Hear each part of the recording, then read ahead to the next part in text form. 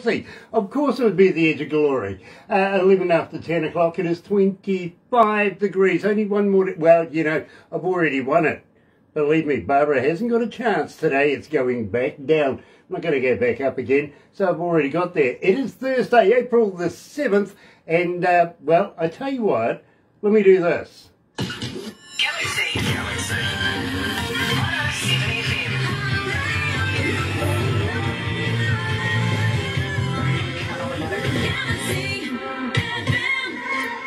That's right, you're right here at Galaxy 107 FM, and I've got to welcome along everybody that's joining us this morning on Facebook Live. It is such a pleasure to have you there. If you're going to be joining us a little later on over there on YouTube, don't forget, yeah, sub, thumb, bell. You know what I'm saying, right? Yeah. Bell, notifications, absolutely, because we have important people. Get epileptic with the thumb. Go crazy with that. Show us how much you love us, really. And please subscribe. Yeah, believe me, it is absolutely the thing to do. And today, I am absolutely elated because a very, very close friend of ours is coming back out of Florida. But first of all, let me tell you how proud we are to be with Rise Up TV, Big Record, and Sony Music, The Orchard, right here at Galaxy. Another indie artist interview brought to you by Galaxy 107fm in association with Rise Up TV, Big Record and Sony Music The Orchard.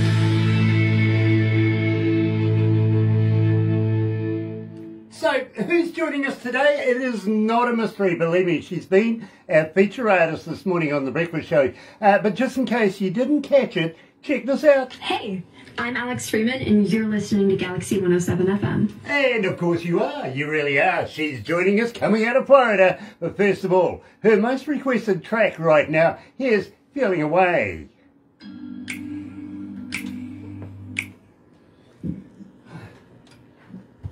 So how are you feeling? Very, very cool. I did say to you that I was going to do something really, really different because the wife actually caught me with this one this morning. I thought it was fantastic, and believe me, she came in and she asked me, would I like something to drink? You know, would I like a Coke or, you know, something fizzy, something like that? And I says, oh, only half a glass, because usually I do say half a glass. So she bought me this tiny little glass, right? Honestly, she did. And then she goes, which half would you like? I went, what? She goes, I put it in the dishwasher this morning and it cracked. Bang. The fact that it's split like perfectly in the center is so funny. It is unreal. So I thought, well, you know, I just got to show somebody. So sorry for that. That is cool. It really is quite cool. Oh my goodness. How's things going over there with you? I heard you're really, really busy right now. Got any gigs coming up? Any gigs coming up? Well, the ones that I know are in September for New York Fashion Week. I think I also am performing in Miami Fashion Week, and I think that's in June. And then there's a few others that pop up every now and then. I'm not really 100% sure on anything right now because, like, in like LA and New York, things are still getting shut down, unlike Florida, because everything's open in Florida somehow. And so it's really kind of iffy to know like if everything's gonna be like 100%. But there's a lot of fun stuff coming up. But I just got signed on as a magazine, as the music section writer of Teen Vibes magazine, and it's so exciting because I get to like write my ideas and like my perspective and everything about like music for teens, and I think it's so exciting. You know, I just love what you do. I'm a big fan of yours. I've got to be honest with you. Oh, by the way, love to Mum and Dad too, by the way. You know, next time you see them, need some more brain food. I need some more brain food. I'm starting to slow down up here. I might need a recharge soon.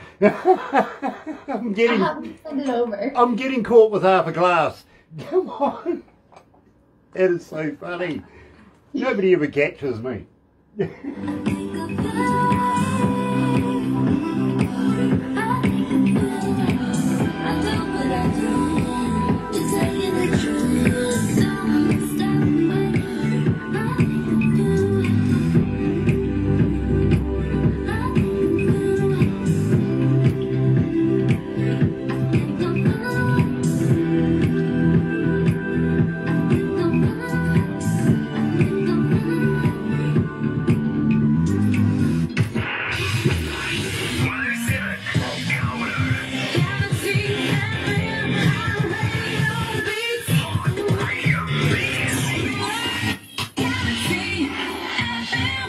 know it's going to be a good day when you see the staff in the background dancing to the music of the artist that we're interviewing today. Yes, Alex Freeman is joining us, and believe me, it is an absolute pleasure to have you back again, Alex.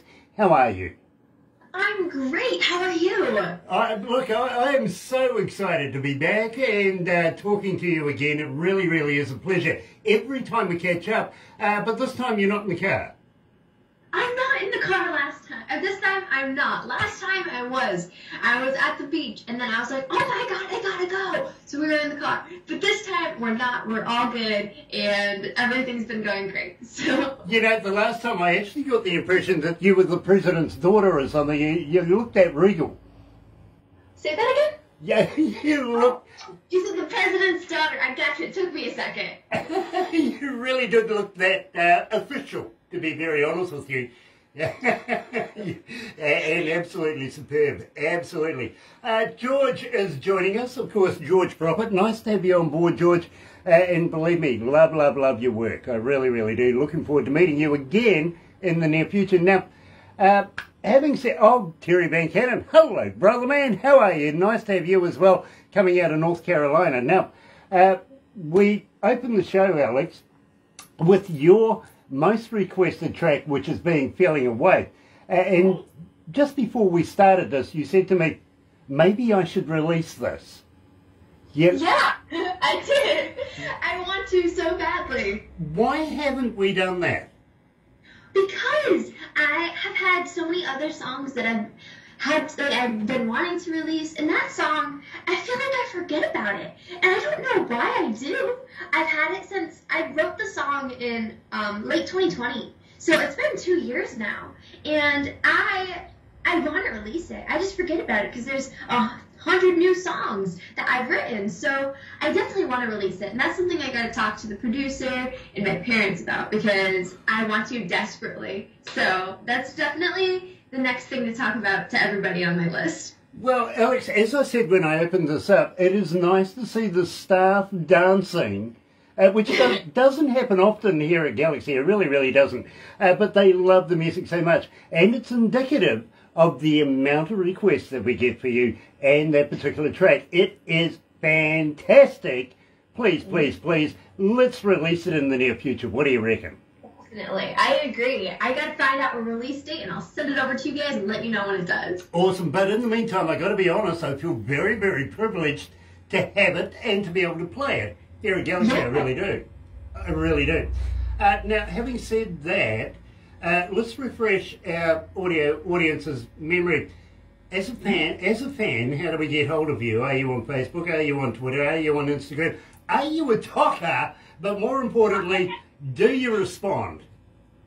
I try to respond on everything. I am on Instagram, Facebook, TikTok, YouTube. I just started my YouTube channel, and I get to talk about all my favorite music stuff. I talked about the story behind Broken Record, and I've been posting as often as I possibly can. And I also have a website. My Instagram is Alex Freeman Official. My TikTok is Alex Freeman Official. YouTube, Alex Freeman Official. And my website is Alex Freeman Rock. So you guys should all definitely go check that out because I think you guys just should. It's super fun and you totally should. Oh yeah, and you can follow me on Spotify, Apple Music, Amazon Music, wherever. Spotify, Alex Freeman. iTunes and Apple Music, Alex Freeman, and everywhere else, Alex Freeman. Now, Alex, did you get that? Alex Freeman, everything, official. Now, just got to ask you though, do you have merch? How do I go and buy merch? How do you go and buy merch? So currently I have my merch drop from when Paper Mask first released, and that was in May of last year. So I have hoodies and t-shirts. They are currently, I believe, only available in size large, but other than that, I have those two things, and hopefully soon I will be doing Broken Record merch. I have not designed any yet, but I really want to, so that's the plan, and you can totally go find all of that in my website under the store section, and you just hit store and buy. Bam, you got it. And that's on alexfreemanrocks.com. That is cool. That covers everything. It really, really does. Now, at the same time, we are talking about new music and everything like that. I'm going to ask her very, very shortly if she'll come back again and release new music, because we absolutely love Alex Freeman here. But I also just want to ask you one very, very small thing. There's a young lady coming out of Palermo, Italy, and she's asking, are you looking at doing any world tours soon? Would you be interested in touring maybe Italy and maybe through the European circuit? I would love to. I want to make sure that, like, the thing is for me, I'm a perfectionist. So when it comes to music and comes to performances, I want everything to be perfect. And I get so stressed out if it's not. And I'm like, it wasn't even worth performing. So, like, if I mess up, I'm a mess. So what I do is, like, I practice forever, I sing everything 10,000 times, and then I'm ready. And, like, once I'm, like, ready to go, I am ready to go. So I need to practice a little bit, get everything, get a set together, and then I would 100% do a world tour. Like, I would love to do a world tour. Now, I got a pretty much the same question from two ladies here. One's called Elizabeth, one's called Diane, one coming out of Charlotte, North Carolina, the other one coming out of Alaska, actually. They both pretty much asking the same question, and that is, just before you go on stage, let's set the scene here. Band's on, you know, the lighting, the effects, everything's going. Just before you hit that stage, do you get the butterflies? Do you get a bit nervous? It really depends on the event. I think that the smaller the event, the more nerve-wracking it is, because you're more, like, I feel like you're more likely to see the people in the room again. So, like, what if I am not happy with the note, and they hear it, and they know I'm not good at, like, that note wasn't good? Like, it stresses me out, and I'm gonna be like, oh my god, I could see them again. Like, that's stressful. I did a performance recently, actually it was in December, and I opened for a concert of 80,000 people, and I did not feel nervous. I mean, I sang the song backstage like 30 times because it was the national anthem, and, like, if you mess that up, like, you're dead. So I was like, I'm too young in my career to mess this up. So I made sure that I got all the lyrics right, everything, and then I went on. And I wasn't nervous, but I feel like it really depends on the venue and the event and who's there and everything going on. But I typically don't, unless if it's a smaller venue. Yeah, believe me, I am right there with you. I'm very, very comfortable in, you know, in front of maybe 50 to 120,000 people, no worries. But once somebody asked me to do a speech, would you believe? Now, I actually am very comfortable doing speeches. I have my master's in that. But this was to a group of older people, retirees. And not only that, they were retiree business people. Average age 70 plus, right? And there was like about maybe about 30, 40 of these people, and no music was involved. So that really took me out of the game right away, to be honest with you. And they wanted me to talk about, you know, having a radio station, owning a radio station, how we make it all work, everything like that, and how we entertain people. So believe me, I actually got a couple of guests in via Skype as well to be able to assist me with this from different artists from around the world. But believe me, very, very difficult thing to do. The worst thing was, my best friend at the time says to me, you know, Grant, don't worry about it. Just think that they're all naked. Yes! That made ice cream curdle. I'm not kidding. That was the most time that I could ever imagine, to be very honest with you. I'm going, put me back in front of 100,000 people, please. Do it now. You know what I mean? So I can relate to that. I really, really can. And I don't mean to be going on like a broken record, but, well, you know, it's about time we spoke about broken records, I think. Tell me about this brand spanking new song, Alex Freeman, Broken Record. Tell me all about it.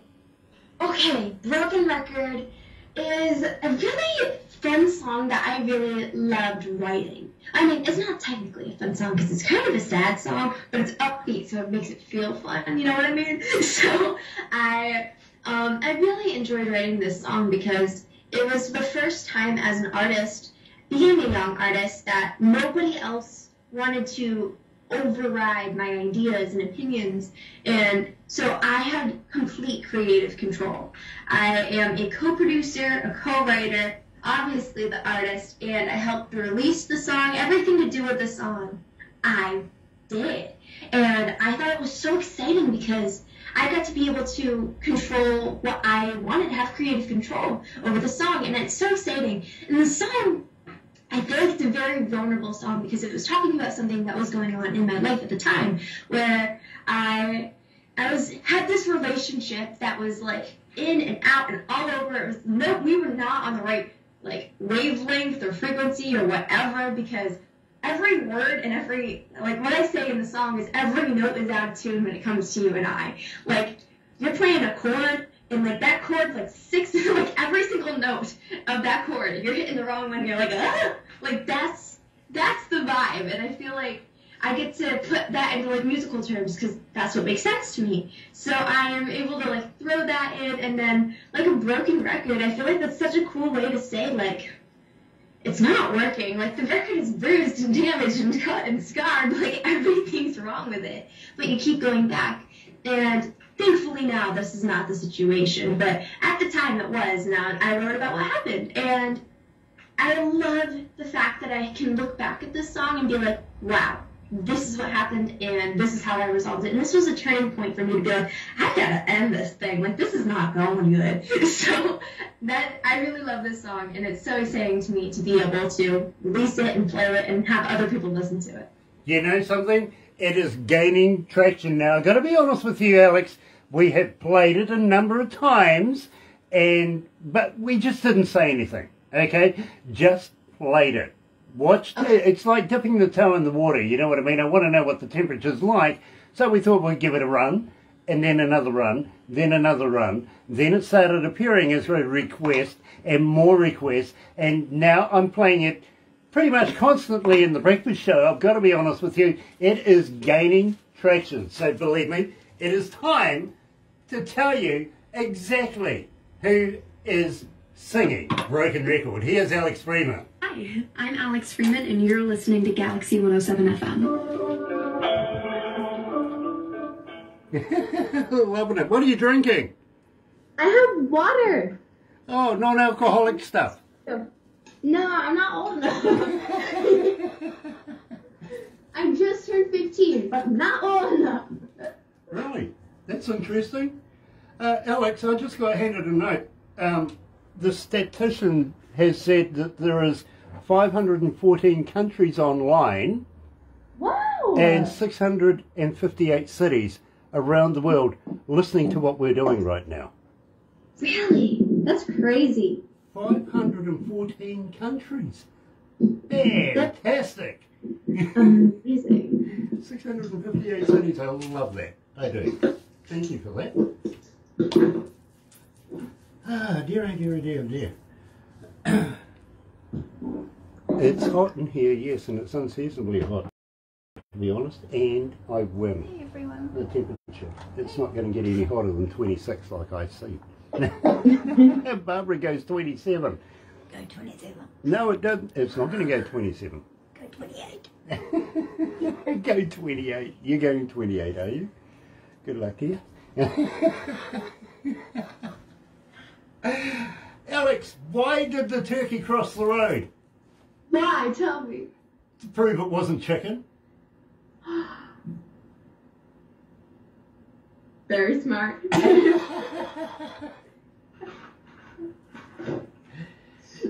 Oh dear, I'm bringing out dad jokes now. Look at that. I'll end up looking like Mark Wahlberg one of these days. That dude is a master of dad jokes. He really is. So, what do you think of the thing that's happening? Oh, no, we don't have time. I won't ask that question. We're at 19 seconds.